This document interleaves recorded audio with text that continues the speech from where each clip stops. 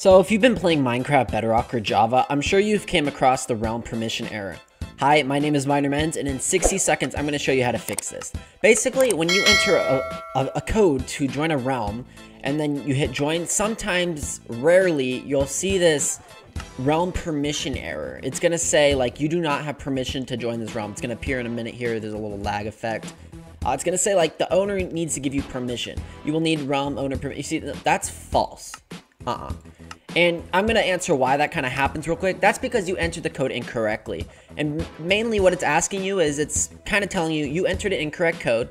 Now go find the realm owner and ask for the correct code. You see, that's what it's telling you. But Minecraft doesn't have a good enough error message, so hundreds of people just get confused. So I hope everybody understands that. You enter the wrong code, that's going to appear. So thank you guys so much for watching. Please leave a like and subscribe. And that was a tutorial in 60 seconds.